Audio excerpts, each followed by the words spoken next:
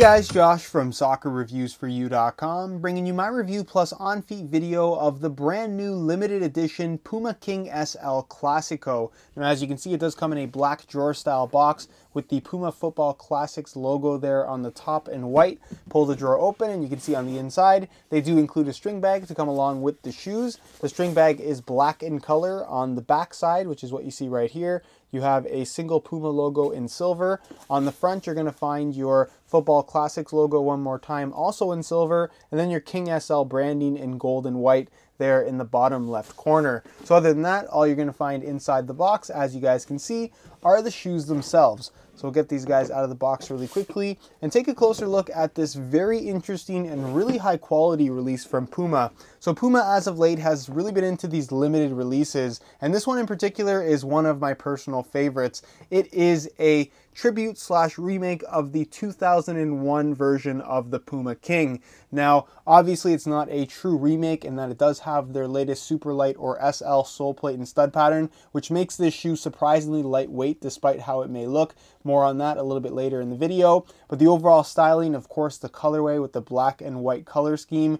the stitching on the actual upper, as well as this very distinctive tongue, are all elements that were taken from, like I said, that 2001 version of the Puma King that, like I said, they're paying tribute to with this particular release. Now, this release retails for $300 US. It's limited to 2001 pairs worldwide, so very few were actually made. But with that being said, they've been available for about a week now and have not since sold out. So if you are interested in a pair of these for yourself, check out the review page on my website. It's the very first link down below in the description. As long as these things are available, I will have buy it now links on that page, along with exclusive SR4U coupon codes, where you can actually pick up this very interesting, very high quality limited edition release from Puma below its $300 retail price. So again, first link down below in the description if you're interested in a pair for yourself. Act quickly because they won't last long. And in today's video, we're going to just do a general overview of the shoe. I'm going to share my opinions on the visuals. Of course, we're going to talk tech specs, determine whether or not this is a good value, a good collector's item, or just good quality overall, and essentially just go over every aspect of this shoe that you could possibly want to know. So if you want to learn more, please stick around. And with that being said, let's get right into the review. To start things off, let's talk about the visual styling of the Puma King SL Classico. Now, like I mentioned earlier, this is a tribute shoe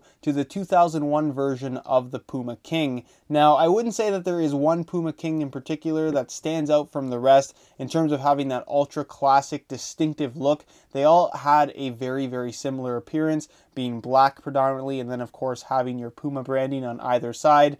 This particular colorway, as you guys can see, is pretty much just straight up black and white, so they're going for a very classic vibe, which I think they achieved. The entire upper has a nice shiny finish to the kangaroo leather, which I'm personally a big fan of. It definitely doesn't have that old school vibe in the fact that the leather is visibly very, very thin in person. That may not be as obvious in video form or even in the online pictures that you've seen, but in person, it's a very thin shoe. It reminds me a lot of the Puma King Finale SLs, for those that are familiar with those. They were available a few years ago, but nonetheless, really nice looking shoe. You have the shiny black leather, the shiny white leather in the form of the Puma branding, the black stitching that actually goes across the white Puma branding as well, which I think looks pretty good. You have your gold accent stitching right here, kind of wrapping around the midfoot and heel area of the shoe. You have your KSL, so King SL branding here in white and gold. That very distinctive 2001 Puma King tongue in white with your Puma KSL branding again right there on the front. Nothing on the underside. Gold stitching there going down the actual leather tongue. Black laces, black heel liner, black insole with your Puma King SL branding there one more time. The tips of the laces, as you guys can see, are gold in color, which is a nice little touch. The white branding from the Puma logo goes all the way back kind of to the top of the heel area. And then of course you do have that one-piece sole plate and heel counter in the form of the SL sole plate. So you can see you have the little gold accent here, the cutouts there, so some of that black is actually exposed. Really, really nice looking heel counter. It works well with the design of the overall shoe, in my opinion. And then of course a solid white sole plate, gold stiffener bar right there in the middle, and the tips of the studs are black in color. So again, it really does have a nice combination of modern and classic styling about it. To me, one of the nicest looking shoes Puma has come out with in a long time. Oh, one last detail to show you guys. They have actually punched out kangaroo leather. So you can see the little leather symbol there. It says KL underneath, which again, a nice little touch. Lots of little details on this shoe. And while they are $300, it is a very expensive release. You can get them a little bit under retail. I think that if you're a fan of the Puma King series, or if you're a fan of these ultra classic, but at the same time very, very modern soccer shoes, something like the Puma King SL Classico is probably going to appeal to you. I'm a really big fan of them. They're really impressive in person, I must say. But leave your opinions on it down below in the comment section. Do you love it? Do you hate it? Why or why not? And that's enough about the looks of the shoe. We're going to move on next to some of the tech specs so we can learn a little bit more about the overall performance. As far as performance is concerned, I'm really happy with what Puma has done here with this King SL Classico model, but at the same time it makes me wonder why they didn't give us something more similar to this as the actual Puma King for 2014 or 2015.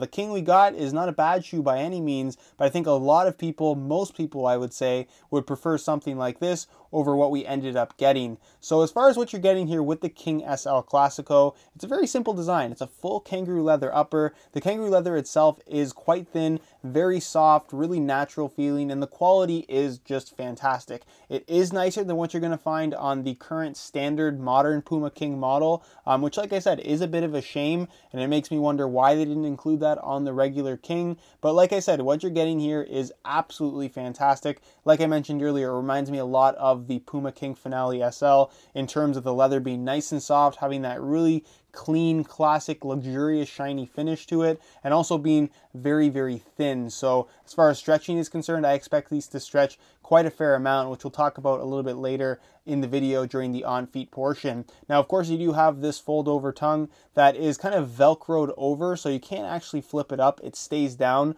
A lot of people don't like these fold-over tongues because they kind of flip up. They're hard to keep down and stuff like that, but this actually does have that stitching there specifically to keep this down, so it can't actually be up. So your laces are going to be covered up by this tongue, and again, it's more of an old-school vibe type of thing rather than something that's actually going to impact the performance. Central lacing system, as you guys can see, very interesting stitching pattern here. Again, the same stitching pattern that we saw on that Puma King model from 2001. The tongue itself is leather as well. It does have some perforations and some actual padding behind it, so there is a bit of a backing material more on the tongue than what you're going to find on the rest of the upper. The gold stitching right there down the middle is a nice little extra detail. The cut in the heel is pretty much what you're going to find on the regular Puma King. Not too low, not too high, kind of right there in the middle. The heel liner material is a nice padded synthetic leather material, so step-in comfort is certainly not going to be an issue with this shoe whatsoever. The insole is fully removable. It features a mesh lining on top,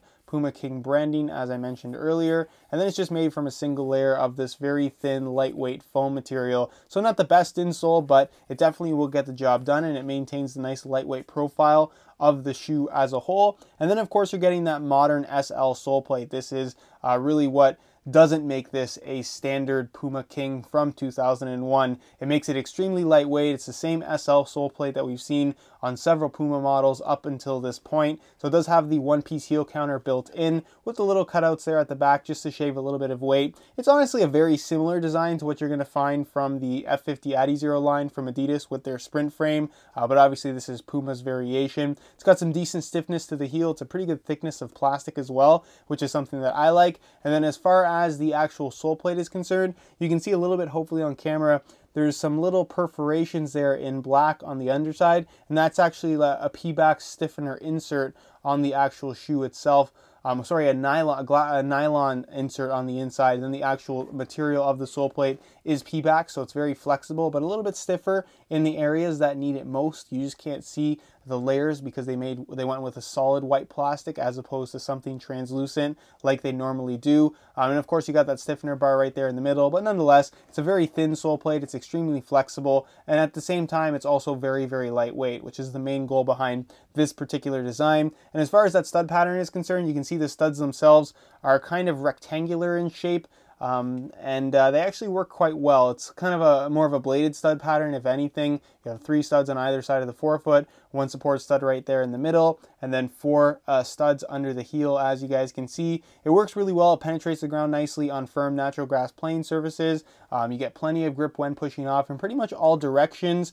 The studs are fairly long and aggressive as far as firm ground stud patterns go, so if you are playing on harder ground, it's probably not the most ideal thing, especially considering how thin the sole plate is. You may run into some issues with stud pressure, but if you're playing on a relatively nice natural grass field, you're going to find that the performance you get from this particular stud pattern, the comfort you get from the sole plate, is definitely up to par with everything else as far as high-end models are concerned. And again, it's a nice little inclusion for this kind of remade modern version of the Puma King from 2001. So really happy with the quality, really nice shoe, a little bit expensive, but again, it's a limited edition thing. You're kind of paying for that to a certain extent. If you want to be one of only 2001 people to own a pair of these, it is the price that you have to pay. And like I said, for what you're paying, at least you're getting a really high quality shoe. So no complaints whatsoever regarding the materials used, the build quality, and just the overall finish of the Puma King SL Classico. As far as weight is concerned, I'm really impressed with what Puma was able to achieve with the Puma King SL Classico. So in order to kind of get the point across that this shoe is much lighter than expected,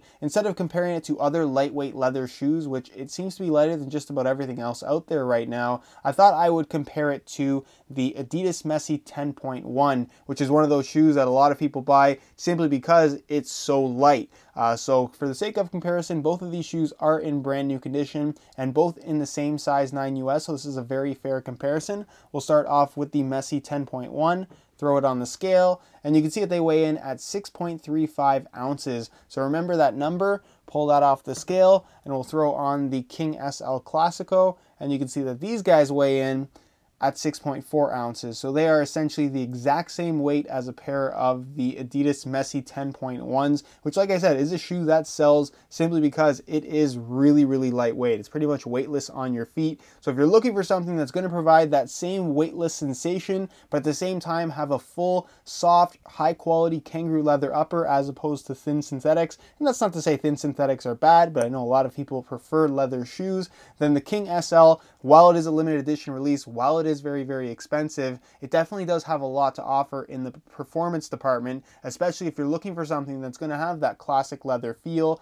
but at the same time is going to be pretty much weightless on your feet. So again, very impressed with what Puma was able to achieve here. And next we'll move on to a quick on feet so you can get a better idea as to how these shoes fit and of course what the sizing is like. Alright, so here's a look at the Puma King SL Classicos on feet, and I have to say they fit and feel really, really nice, which shouldn't be too surprising. It's got that super light SL base and then a soft, thin kangaroo leather upper. There definitely is some break-in time required with a shoe like this. It does have a tighter than average fit from right out of the box. It's definitely more of a modern shape than I'm sure what you would have found on the 2001 version of the Puma King, and a lot of that is down to the sole plate itself. It does have a bit of that pointed toe shape, but overall they're just really, really comfortable right out of the box, and if you did want to wear these straight into a game, you really shouldn't have any issues. The leather is soft, it's flexible, and once you start to wear these in, it'll stretch and form to the exact shape of your foot and just make the shoe feel that much more comfortable. As far as the width is concerned, like I mentioned, it is a little bit tighter than average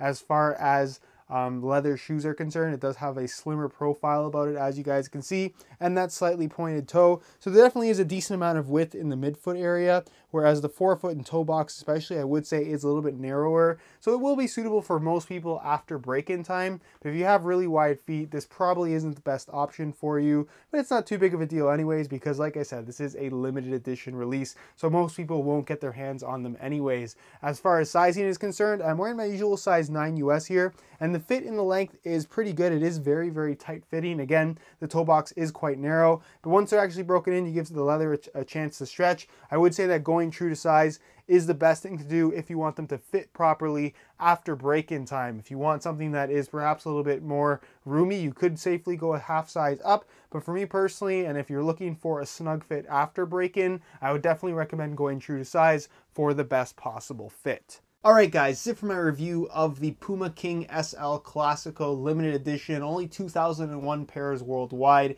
It is a bit of a shame that not everybody's going to get the chance to pick these up, especially considering they are $300 shoes. They are quite expensive, but as far as the actual package is concerned, it's a really nice looking shoe in my opinion. I love the kangaroo leather upper. It's very, very comfortable on feet. It is shockingly lightweight. It's got a good traction pattern if you ask me, and as a package, like I said, this is just a very, very good shoe, either as a collector's item or as something that you actually want to wear out there on the field. Has all the performance elements you could possibly want from a modern day kangaroo leather soccer shoe. And again, Puma just did a really good job with it overall. There's not going to be a full written review on my website or anything like that, but if you want to check out the review page on my site, it'll be the very first link down below in the description. You'll find the high quality images of this shoe that I took myself that'll give you a better idea as to some of the close-up details that you might not see in the online stock photos. And of course, you will find buy it now links with exclusive SR4U coupon codes where you will be able to pick these up below their $300 retail price while they're still available. Again, only 2,001 pairs worldwide, so if you're interested in them, pick them up while you can, because once they're gone, they will be gone for good. Other than that though, guys, if you have any questions, suggestions, or any kind of comments at all, leave those down below in the comment section. I definitely will get an answer out to you. If you enjoyed today's video, found it helpful and informative, be sure to support it with a like. That would be greatly appreciated. Subscribe if you haven't already for daily videos on all the latest and greatest soccer gear. You can find all my social media information down below in the description as well. And other than that, guys, hope you enjoyed today's video. And as always, thanks for watching.